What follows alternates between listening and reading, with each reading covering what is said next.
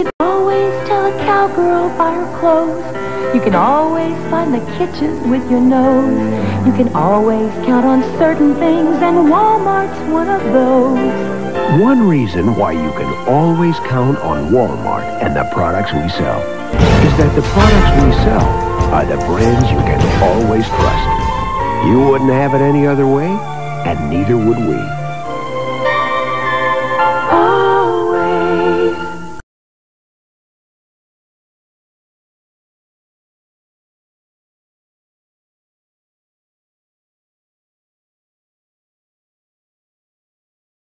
That's my job, is to present the facts as facts. If I have an editorial comment on the facts, I give it to you, but I want you to know that's my editorial comment versus what data or science will say. Also, our Muslim brothers and sisters begin the observation of Ramadan this evening, and we wish them all the best. The hospitalization rate is down again. So that is good news. The overall, if you project the curve, everybody's looking at curves nowadays. If you look at the curve continues to go down. And that's also in the total hospitalization number. Bounces up and down a little bit, but it's clearly down. Number of intubations bounces a little bit, but it's also clearly down. The number of new COVID cases walking in the door or being diagnosed is relatively flat. That is not great news. We'd like to see that going down, but it's not going up either. Number of lives lost is still breathtakingly tragic, 438. That number is not coming down as fast as we would like to see that number come down. And what we're looking at this point is, okay, we're on the downside of the curve. The numbers are trending down. Do they continue to trend down, or do they pop back up? If they continue to trend down, how fast is the decline, and how low will the decline go? In other words, if 1,300 people, or about that number, keep walking in the door, then you're going to have a hospitalization rate proportionate with the number of people walking in the door.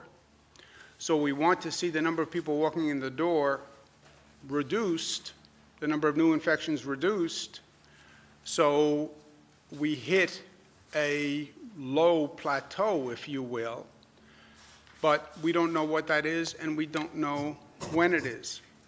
And if you look at the number of incoming cases, it's been remarkably flat for the past several days. So that's the best indicator of how containment is working and how the close-down policies are working. And over the past few days, we basically flattened at 1,300 new cases a day, which is not great. We'd like to see those new cases reducing even more, and we'd like to see them reducing faster. You then have other long-term questions. Is there a second wave of the virus? We talk about the 1918 pandemic. It came in 3 waves. Is there a second wave? Does the virus mutate and come back? The federal officials are starting to talk about the fall and potential issues in the fall. They're worried about the virus waning somewhat during the summer. Remember, there was talk, will it go away when the weather gets warm? No one's really saying it will go away when the weather gets warm in the summer, but there's still a theory that the virus could slow during the summer, but then come back in the fall. If it comes back in the fall, then it comes back with a normal flu season. That's then problematic because you are then, quote unquote, testing for the flu and you're testing for COVID on top of all the other tests you do. That could be a possible overwhelming of the testing system. If people could have the flu or could have COVID in the fall and they don't know which it is, they could get nervous and start going into the healthcare system, which could then bring back a capacity issue in the healthcare system. So that's something we have to worry about and watch. Nursing homes, they are our top priority. They have been from day one. Remember how the nursing home system works. They are private facilities. They get paid to provide a service. They get regulated by the state government. There are certain rules and regulations that they must follow, and we put in additional rules and regulations on nursing homes in the midst of this crisis. Staff must have appropriate PPE. They must have their temperatures checked before they come into the facility. There are no visitors who are coming into the facility, which is a tremendous hardship, but it's necessary to protect public health. If they have a COVID positive person in the facility, that person has to be in quarantine. They have to have separate staff for the COVID residents versus the non-COVID residents. If they can't care for the person in the facility, they have to transfer the person to another facility. The nursing home is responsible for providing appropriate care. If they cannot provide that care, then they have to transfer the person to another facility. They have to notify residents and family members within 24 hours if any resident tests positive for COVID, or if any resident suffers a COVID-related death. That is a regulation that they have to follow. And they have to readmit COVID-positive residents, but only if they have the ability to provide the adequate level of care under Department of Health and CDC guidelines. If they do not have the ability to provide the appropriate level of care, then they have to transfer that patient. Or they call the Department of Health, and the Department of Health will transfer that patient, right? But that is how the relationship works. The state has very strict guidelines on privately run facilities. They get paid to take care of a resident. That resident, that patient must have a state-directed level of care. If they cannot provide that, they can't have the resident in their facility, period. Those are the rules. We're going to undertake an investigation of nursing homes now to make sure they're following the rules. It's going to be a joint Department of Health and Attorney General investigation. But those are the rules. They get paid to take care of a resident, and they have to do it in accordance with state rules. And if they don't, we will take appropriate action. And the State Department of Health and the Attorney General are going to be commencing an investigation to make sure all those policies are in place and being followed. If they're not being followed, they can be subjected to a fine or they can lose their license. It's that simple. Testing. Testing is going to be a major operation that happens from now until the situation is over. It's new, it's technical, it's complex, it's a political football, but testing does a number of things for us. Number one, it reduces the spread of the virus by finding people who are positive, tracing their contacts, and isolating them. That's a function of testing. Testing also, what they call antibody testing, you test people to find out if they have the antibodies. Why? Because if they have the antibodies, they can donate blood for convalescent plasma, which is one of the therapeutic treatments. So you want to find people who had it so you can identify them to donate for convalescent plasma. The testing also can tell you the infection rate in the population, where it's higher, where it's lower, to inform you on a reopening strategy. And then when you start reopening, you can watch that infection rate to see if it's going up, and if it's going up, slow down on the reopening strategy. Okay, so there are different forms of testing for different purposes. All of them are important. It was vital for any state, I believe, to first get a baseline study of where you are on the infection rate. All we know to date is the hospitalization rate. How many people are coming into hospitals? That is all we have been tracking. That's all we know. And then from that, you've had all sorts of anecdotal extrapolations on the hospitalization rate, saying, I think the infection rate is this, I think the infection rate is that. I said, I want to have the infection rate. So we have undertaken the largest, most comprehensive study of New York State to find out what is the infection rate. And that we started a few days ago. Sample size so far of 3,000 people statewide. Let's find out what the infection rate is. We have preliminary data on phase 1, and this is going to be ongoing. We did about 3,000 tests. We're going to continue this testing on a rolling basis. We'll have a larger and larger sample, but I want to see snapshots of what is happening with that rate. Is it going up? Is it flat? Is it going down? And it can really give us data to make decisions. We did 3,000 surveys in about 19 counties, 40 localities across the state. The surveys were collected at grocery stores, box stores, et cetera. And that's important. It means you're testing people who, by definition, are out of the home and not at work, okay? What does that mean?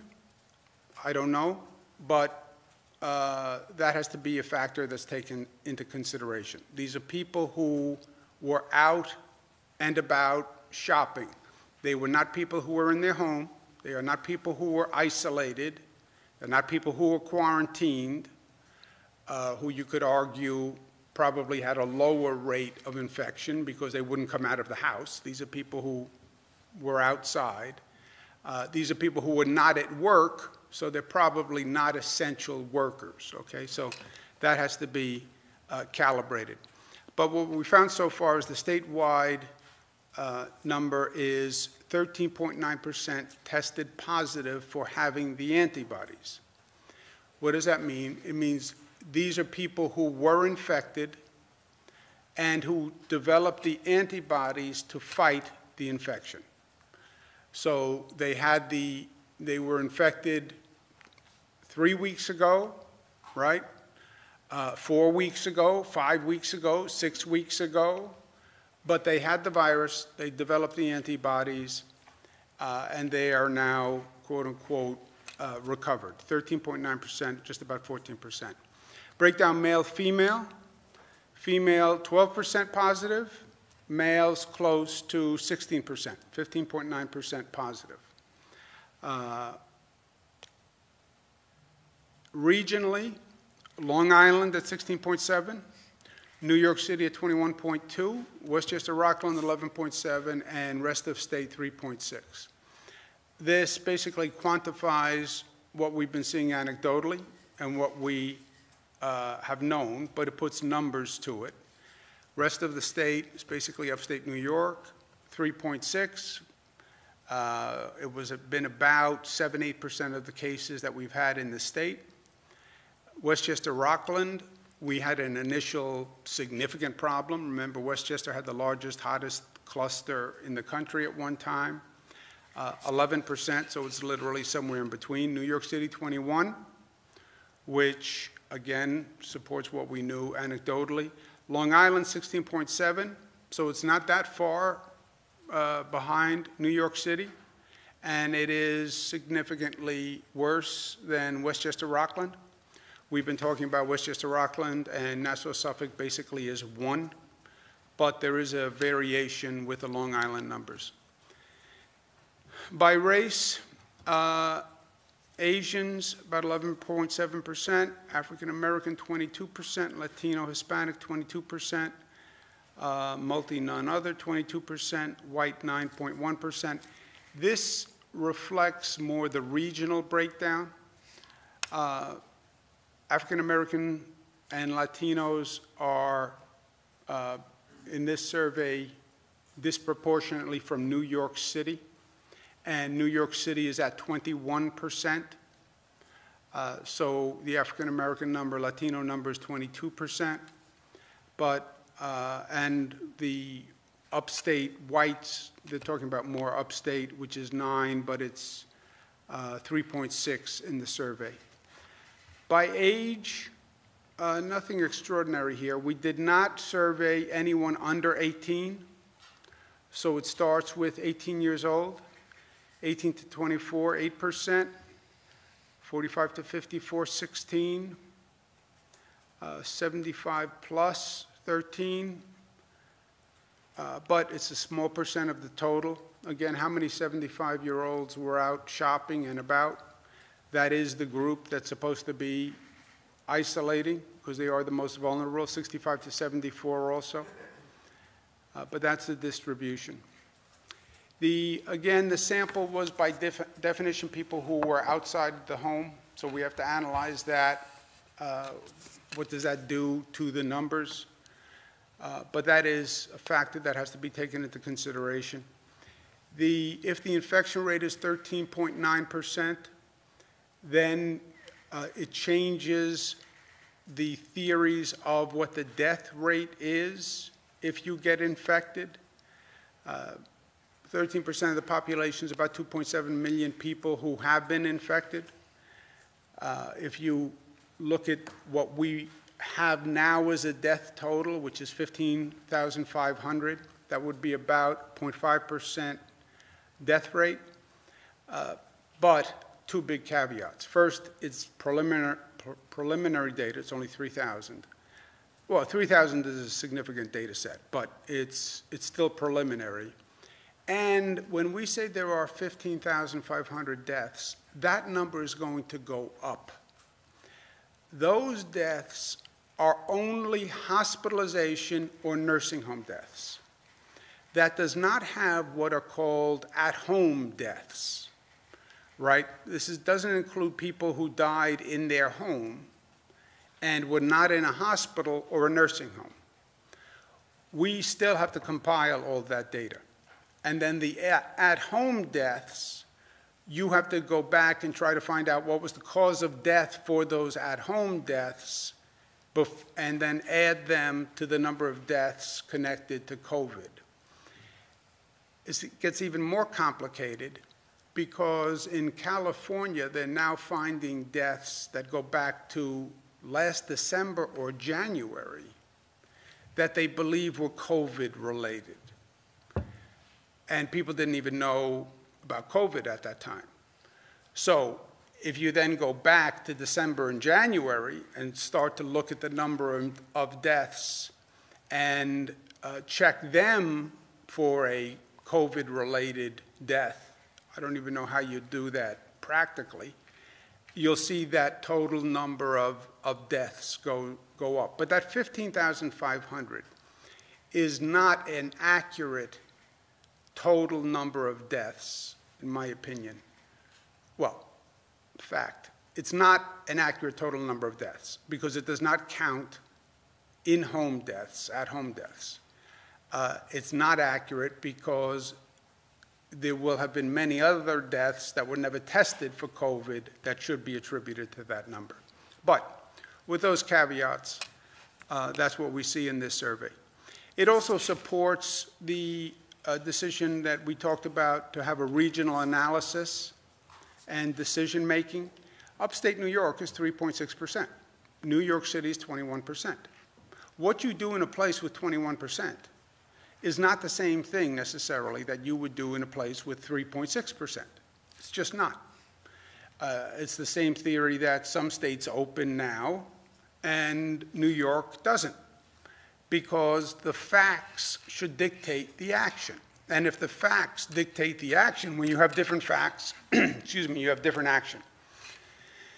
So when we talk about a regional analysis on reopening, that's exactly right, because look at the facts in that area. Sorry. But there's a second complicating factor, because there always is. What you do in a region still has to be coordinated, because you have a pent-up demand in the whole tri-state area where one region opens up for business. You could see people come in from literally from the tri-state area and overwhelm that region. We try to rationalize with Connecticut and New Jersey because there have been facilities in Connecticut that were open, and you have all sorts of New York license plates there. So yes, regional analysis, but understand on that regional analysis that you still exist in a tri-state area with millions of people who are looking for something to do to get out of the house and put the kids in the car and go. So that has to be factored in, because that is a significant factor. We also have to do more to get testing in the African American and Latino communities. We talked about health disparities. This state did not have the kind of disparities we've seen in other states, but I want to understand them and I want to address them. There are going to be a number of factors why you could have a higher percentage of positives in the African American and Latino community. There were existing health disparities. There were existing comorbidities, underlying illnesses, diabetes, et cetera. I also believe you have a greater percentage of the quote-unquote essential workers who are African American and Latino.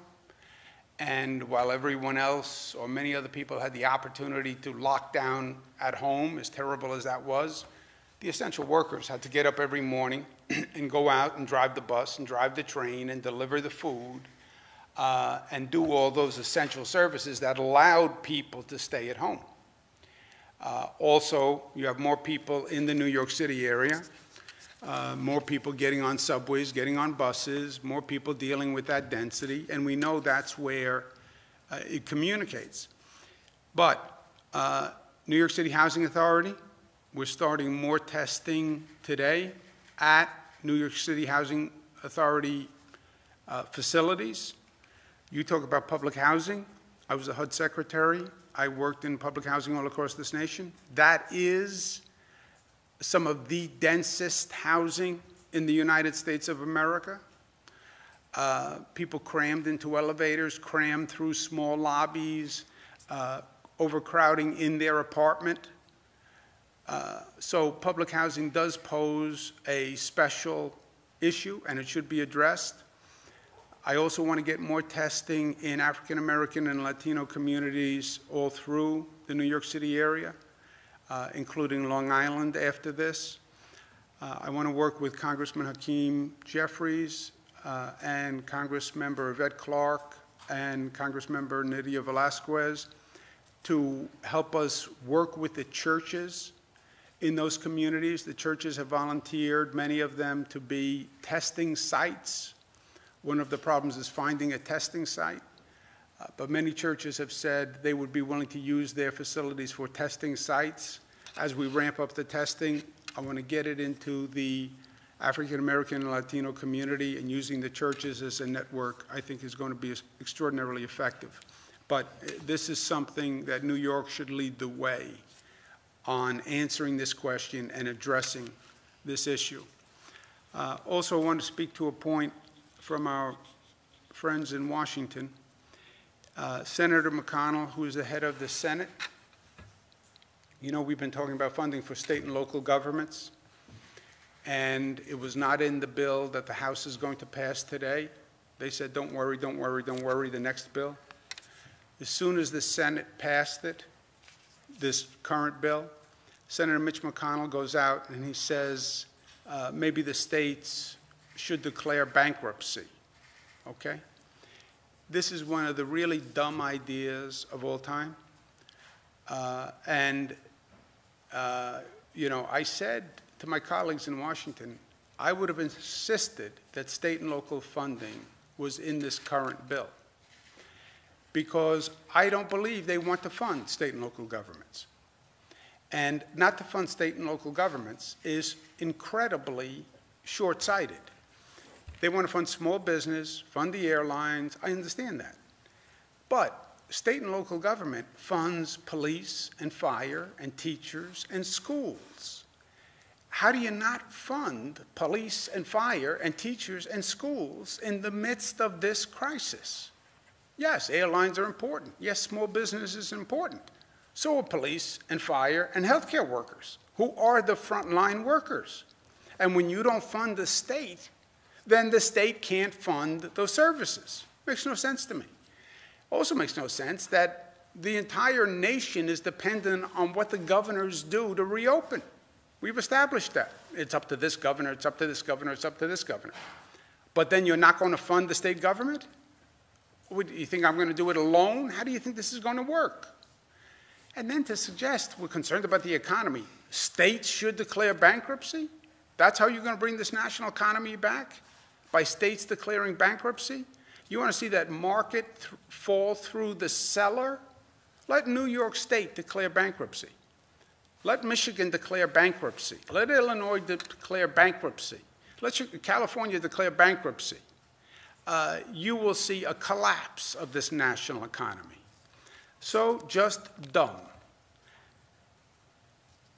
Vicious is saying, when Senator McConnell said, this is a blue state bailout.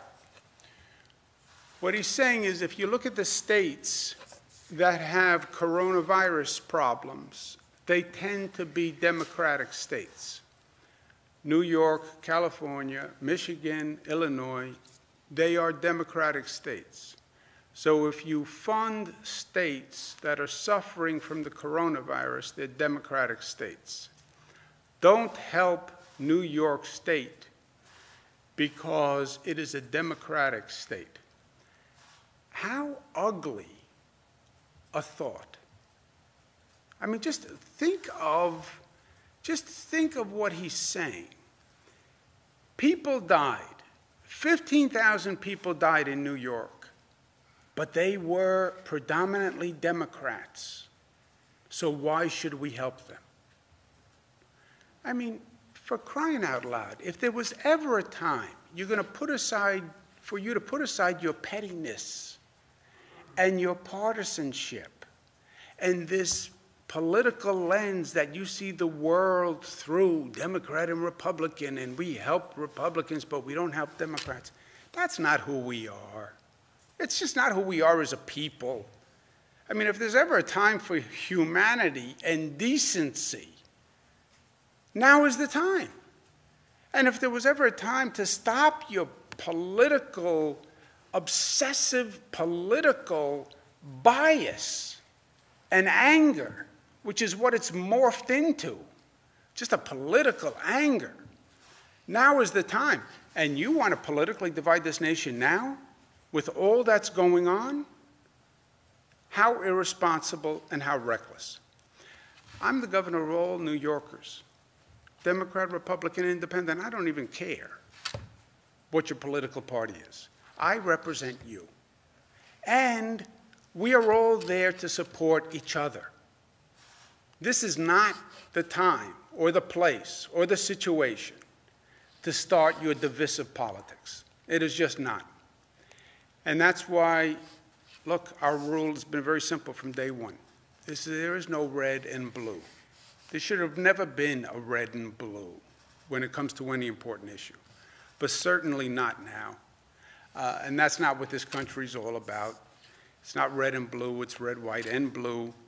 And when we talk about New York tough, we're all New York tough, Democrats and Republicans. And we're all smart, and we're all disciplined, and we're all unified, and we're all in this together. And we understand that, and that's how we operate. And we operate with love, and we're strong enough to say love. To say love is not a weakness, it is a strength, and New Yorkers are that strong. Questions? Governor, we're seeing over 1,100 correction staffers and inmates who've tested positive for COVID. What more can the state do to release people detained on parole violations more quickly?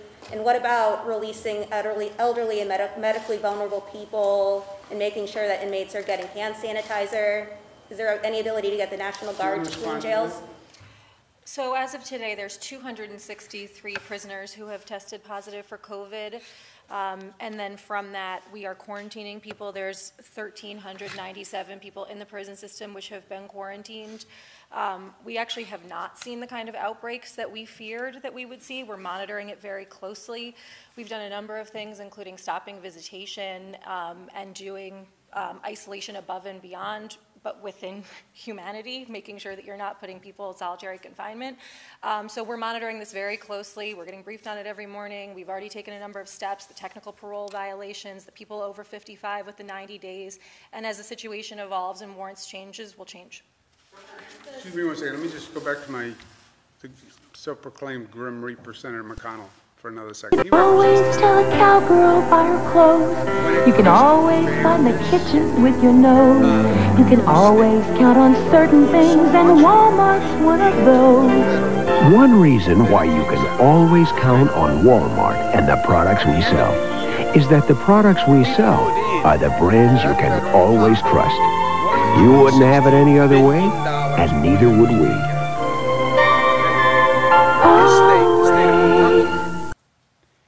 Takes out 148 billion more than they put in. Okay? So he's a federal legislator. He's distributing the federal pot of money. New York puts in more money to the federal pot than it takes out. His state takes out more than it puts in. Senator McConnell, who's getting bailed out here? It's your state that is living on the money that we generate. Your state is getting bailed out, not my state. Follow-up question about the National Guard. I didn't get an answer on that. I was wondering if there's any thoughts on using the National Guard to clean jails and prisons or even nursing homes. Not at this time. Less than 1%. Oh, let Jesse go. That's okay. Go ahead. Done. Okay, forget Jesse. Go ahead. Less than 1% of the prison population has even been tested. Do we know if there's an outbreak in prisons, or are enough tests available? Enough tests are not available anywhere. We need more tests for prisons, more tests for nursing homes, more tests of antibodies. We need more tests across the board. That is not just New York, that is nationwide. That's why everyone is scrambling on this testing, and how do you bring it up to scale? Jess?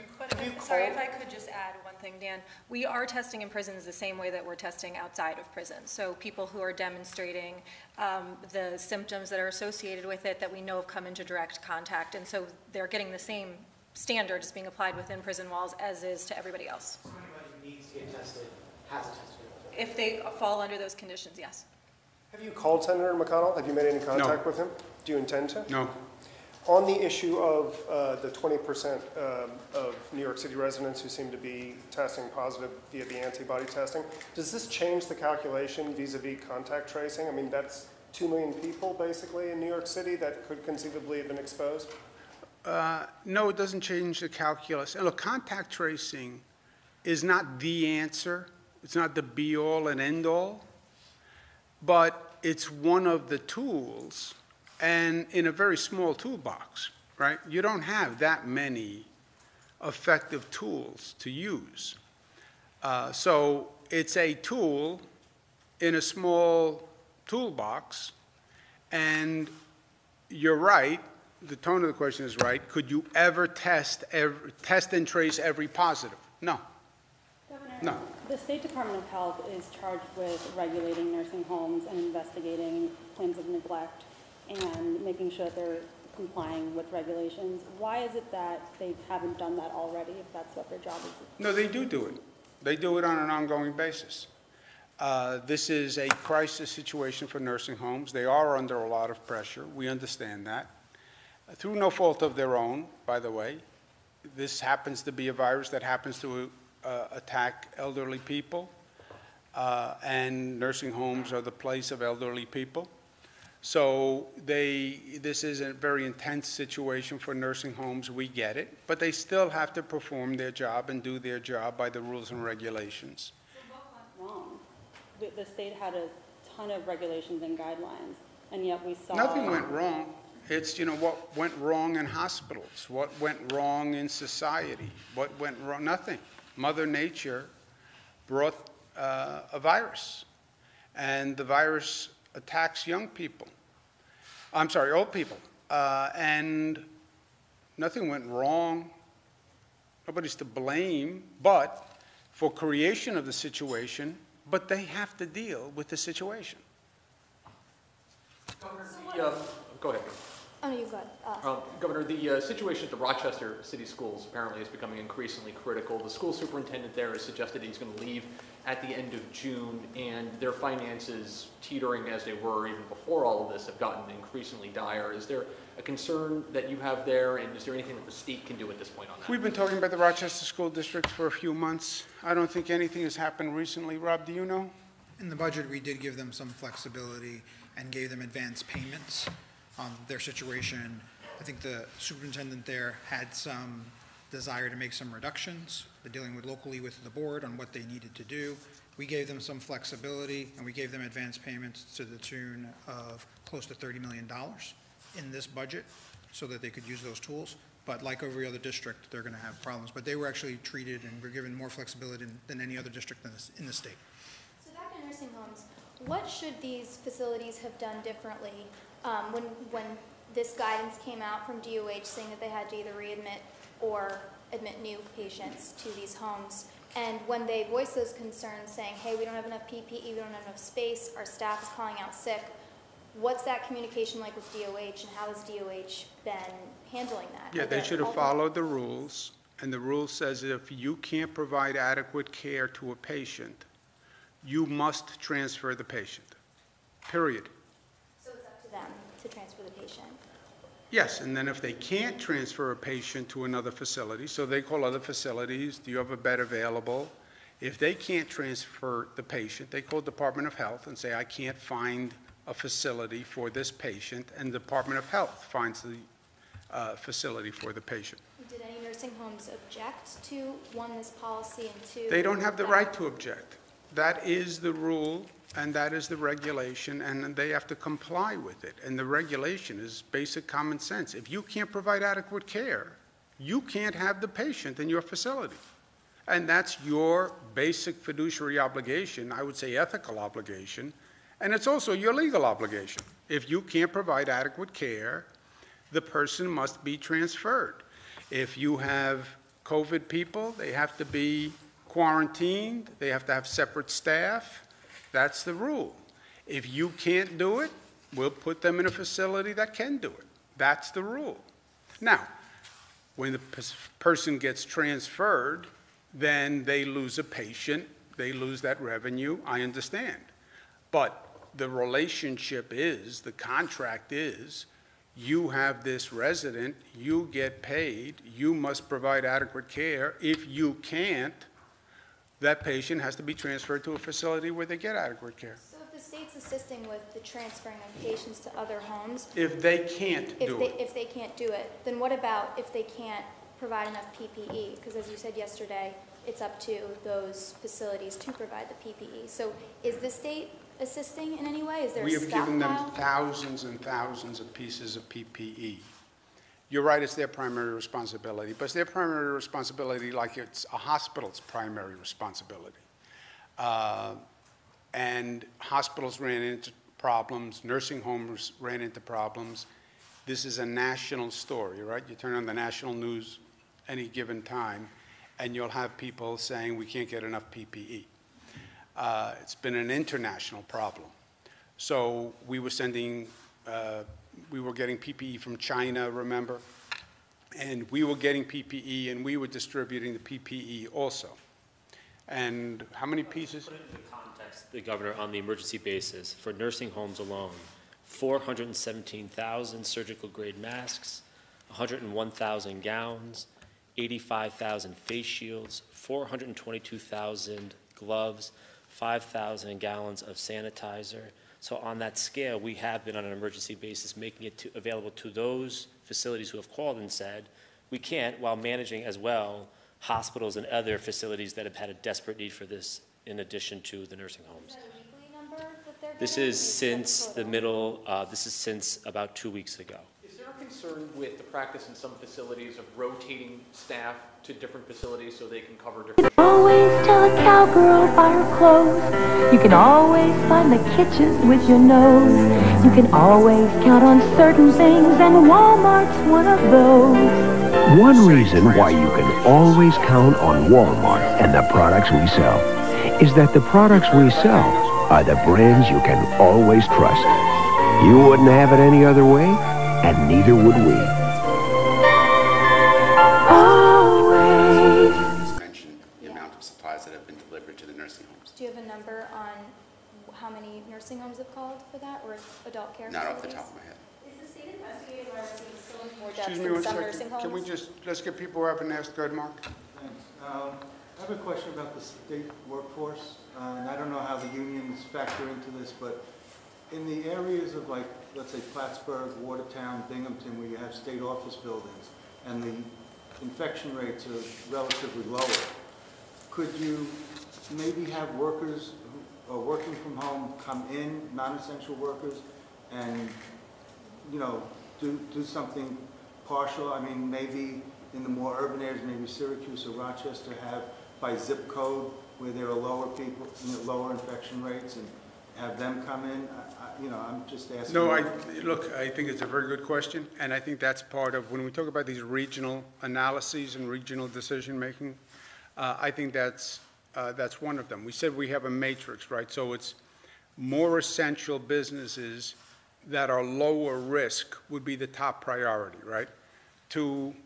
A matrix, two variables. How essential is your business? How much risk does your business bring? Government workers are essential, I would argue, as a government worker. And you can socially distance in a government workplace.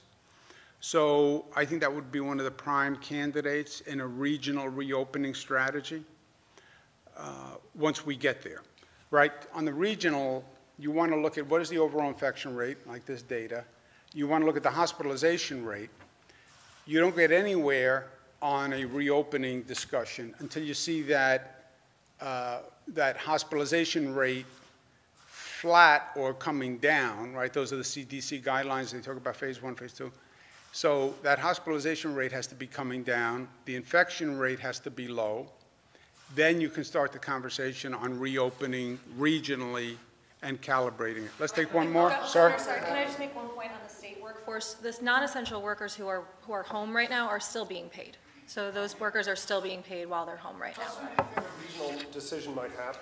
I mean, what are we talking about? You have to look at the numbers. You tell me when the numbers change. I'll tell you when we start the But conversation. you've got numbers on antibody testing, you've got numbers on hospitalization, you've got numbers on infection rates.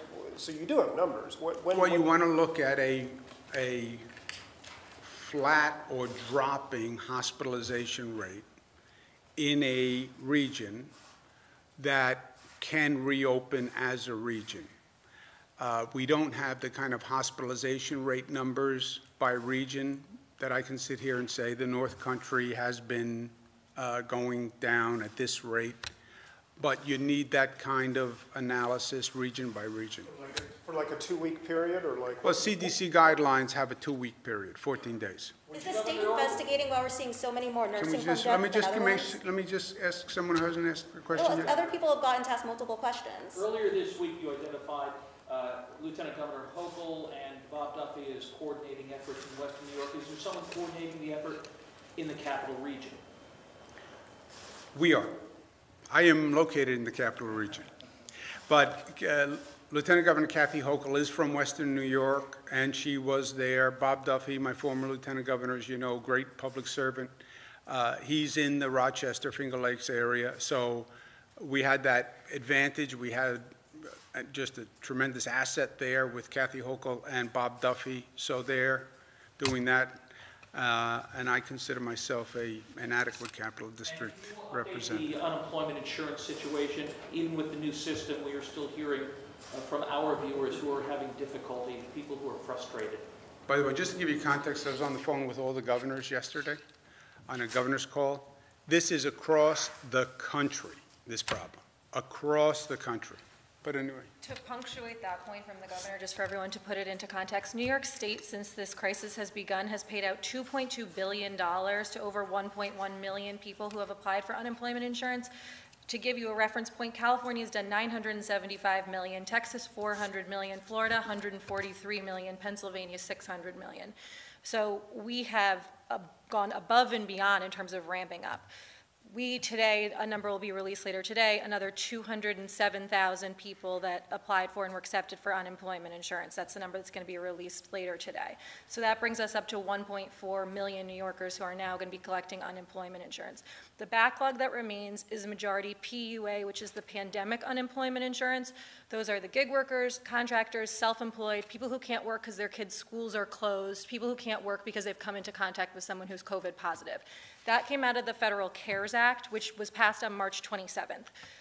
That's where the majority of these complaints are coming from. And yes, those people have been out of work or hadn't been working since before then, but the federal law that was passed that enabled them to collect unemployment insurance didn't even go into effect until March 27th. The feds then put guidance out that said you have to apply for unemployment insurance, get rejected, and then apply for pandemic unemployment insurance, which was a complete disaster. We have now streamlined that process in New York. That was this past Monday. We rolled out the new form, which you apply one time, and then we make the determination which pot you go into. So now the majority of the backlog is from that category of people. And just to give you further context, California isn't even rolling out their ability to apply for PUA until April 28th, and Illinois not till May 11th. So I know that this is hard. It's terrible. You've lost your job. You're struggling to pay the bills. It's hard enough without having to deal with bureaucracy and red tape. This is on a scale this nation has never experienced. In New York, by comparison, is actually doing a tremendous job, and we just ask people to remain patient. We've now put 3,000 people on this issue, and we're going to continue to pound the phones and do the data input until it's all complete and everyone has what they need. Yeah, and just to put this in context, we have done far more, far faster than I think any other state in the country. And the number of people who have gotten assistance is mind-boggling. But none of that matters, right? For a person, there's only one check that matters, and that's their check. And I get that. And if they don't get their check, it doesn't matter that it was only March 27th, et cetera. And some states aren't even starting this yet. But people are anxious, and it's their check that matters to them. Again, the good news is it's not going to cost you any money because you will get the check. I know you want it today, but you will get it, and when you get it, it's the same dollar amount as if you got it today. I still want it today. I get it. But this is an impossible problem that they handed to the states. They just pass a law, just goes into effect March 27th. We have to figure out who's eligible, how it's administered, and then get a check out the door. It's an impossibility. It really is an impossibility. Hire 3,000 people to put together a system. But it is an impossibility. Again, the only good news is you're going to get the check. It's going to be the same dollar amount. Yes, I know you want it today. But we're getting it to you faster than probably any other state in the United States of America, which, as a governor, I feel good about. But from an individual who didn't get the check, none of it matters. You get the last question because of your